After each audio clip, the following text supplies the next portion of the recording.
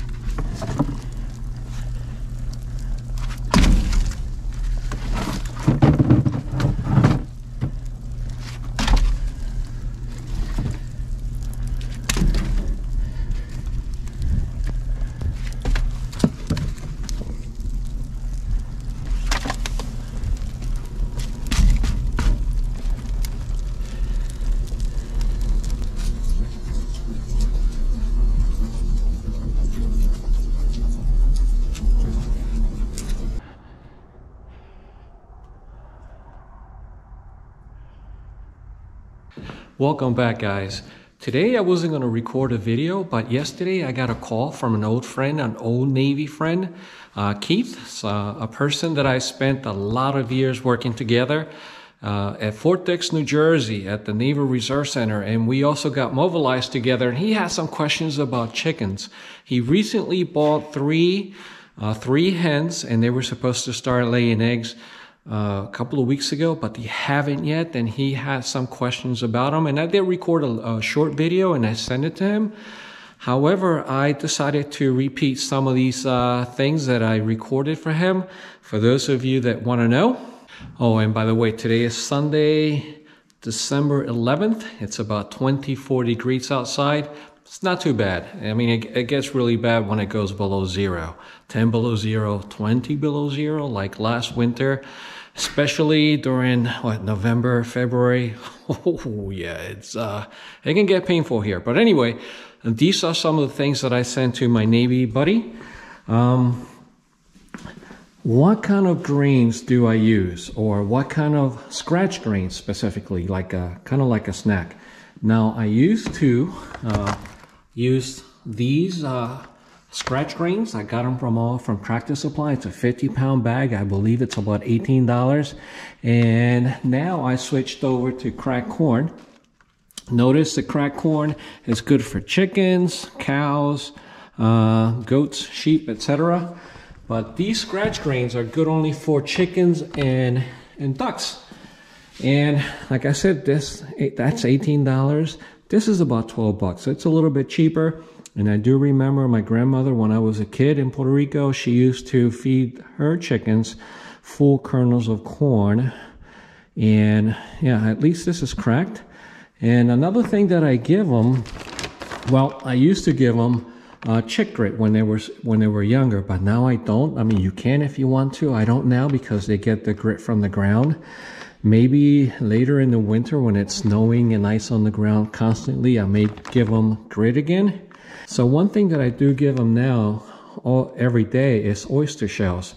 I have a small container separate for them where they can get their oyster shells anytime they want. And this is something that will make their eggshells a little bit tougher, a little bit harder.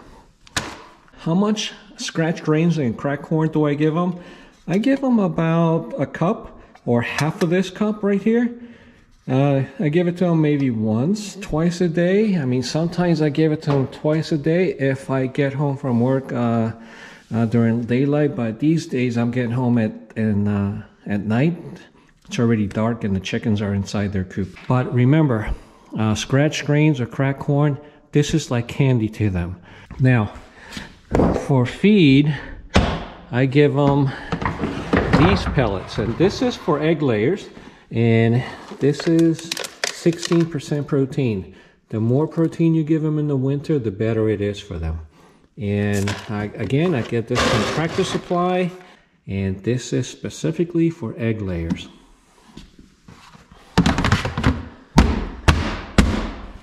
I also have 2 feeders. I switch them every 2 or 3 days. So what I do is I almost fill this feeder up in a couple of days, and I'll switch it for the one that's out there now. All right, so this is how much snack I give them. Now today, there's a little bit of snow on the ground, so I'm not gonna throw it in the ground because they're not gonna be able to see it. And I'm gonna build a trough sometime next week or the week after. Right now I don't have a container where I can feed them to. So I'm gonna use this. This is an old chicken water, and that way they can see it, and I'm gonna take it over to them. All right guys, as you can see, it is snowing a little bit here today. We're supposed to get about 3 inches. And yeah, I don't mind it. Chickens don't. Now, most of the time, the chickens are outside. I do leave my coop open 24/7. I don't lock it.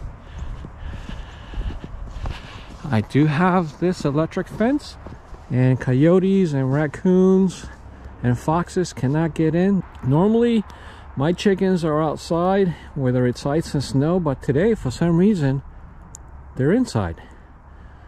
All right, they're coming out. They know I'm up to something, and I have some snack for them. You see that? If I throw the snack on the ground, they won't be able to see it, but at least if I have it here, they can see it and they can eat. All right, only 2. I have 14. Only 2 came out.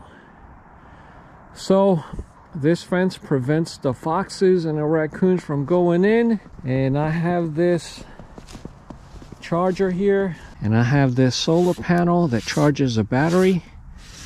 Yeah, I had to come out here and clean it up every now and then today. Let me turn it off so I can go in and feed them. Well, they already have a lot of feed, so I'm just gonna give them a snack. All right guys, yeah, it's a snack. They're not used to eating their snack from that container, but if I were to throw it on the ground, that would be hard to see. So as some of you know, I bought this chicken coop from Tractor Supply. This is called an Easy Chicken Coop, and it's a dual window. You got this big door on the side, 5 nest boxes on the front, and they say that this coop is good for, well, this coop is good for 15 chickens, but I feel that's a little bit too small. I think it's probably better for like 10, maybe 12 max, because I feel like they're a little bit crowded inside and they like to peck each other. So let me go in and take a look. Yeah, this is rare. I've never seen most of them inside. Oh, and one of them laid an egg. Not in the nest box. They laid it outside the nest box. That's different.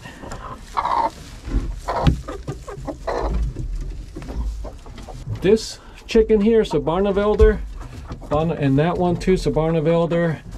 The red one's an Isa Brown. This is a black Australorp. Now, the Isa Browns, they lay eggs quite frequently, almost one a day, 350 eggs a year. The Australorps, they lay about 300 to 325 eggs a year. Now, the Barnevelders, the two in the back, they only lay about 150 eggs a year. Maybe one egg every 3 days. And when I got these chickens, they all started laying at different times of the year. Like this one only took 4 months from birth to their first egg. Only took 4 months to lay their egg. That one took about 5. The Australorp, but the Barnevelders, they can take up to 8 months to start laying their first eggs. Oh, and my two roosters are Wyandotte. The same with this chicken. That's Golden Lace Wyandotte. All right, it's time for me to get my eggs. Thanks for breakfast, by the way. This is an Australorp egg, cream colored. This, it's an Isa Brown egg. And these two are Isa Brown eggs. So you see my 3 Isa Browns lay today, but only one on my black Australorps. So yeah, those red Isa Browns, they are egg laying machines, right? You are an egg laying machine. Doesn't matter if it's cold or not. All the others, not so much. And you don't lay eggs because you are a rooster. Right? This is our guapo.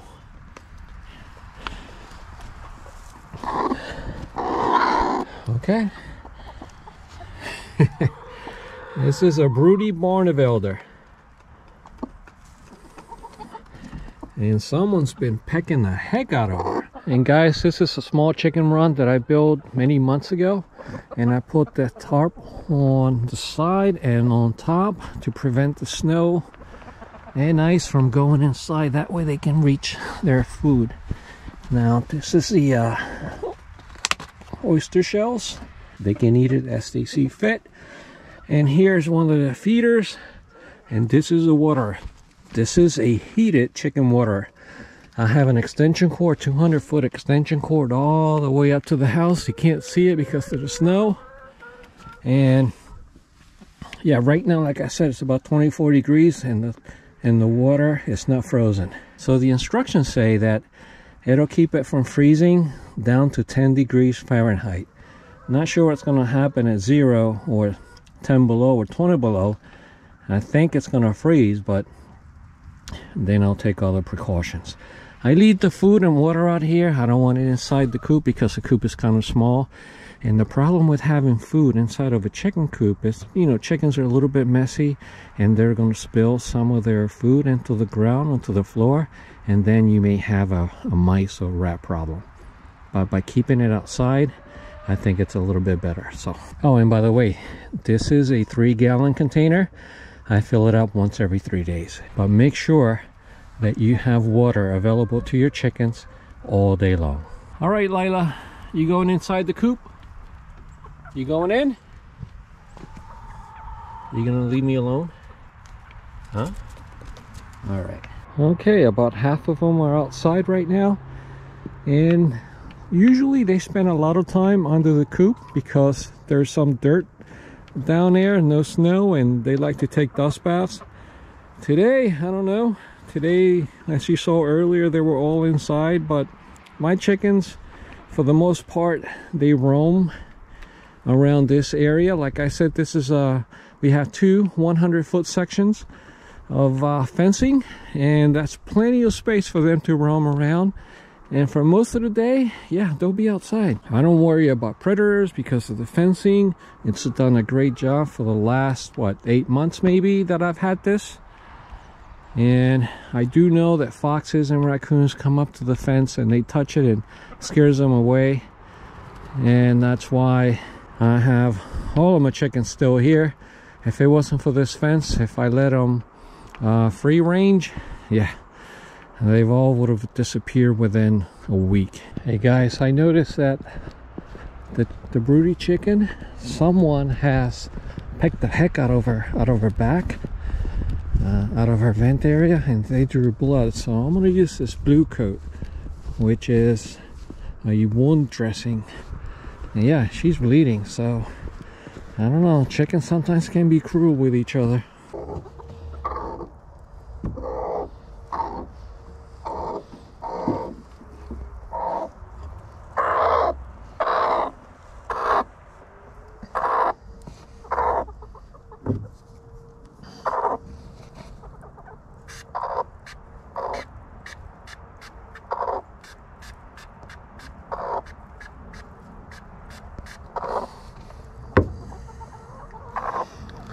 Hopefully it works. As you can see, it's one of my Barnevelders. Okay, there we go. All right, guys, stop pecking your sister, whoever it was.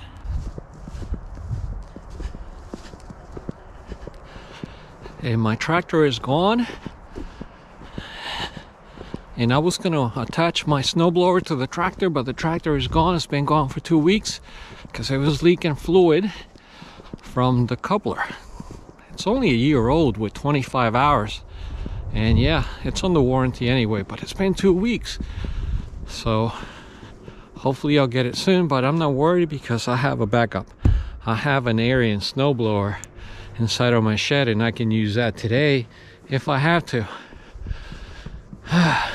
But let's check on the boiler. This thing is a beauty. 180 right now. You can't see it, but yeah, it's doing a good job. It's off right now, but once that goes down to 174, it'll turn on again. It's 180 now. So yeah, I got tons of wood. I have enough wood for this winter season. Once the temperature drops to below 0, I'll be burning way more than I am now, but I got tons there. I got a bunch there and a bunch back there. Notice I put my splitter down there because it's easier to have the splitter where all that wood is instead of bringing the wood up here. So yeah, it just makes it a little bit easier. And that down there was heavy. I mean, I had the splitter here next to this wood, but yeah, that stuff was even heavier than this, so that's why I put it down there. So all right, guys, that was just that was my rooster. That was a quick video. I hope you guys are having a great weekend, and I'll see you in the next one. Bye. Even in the hard times,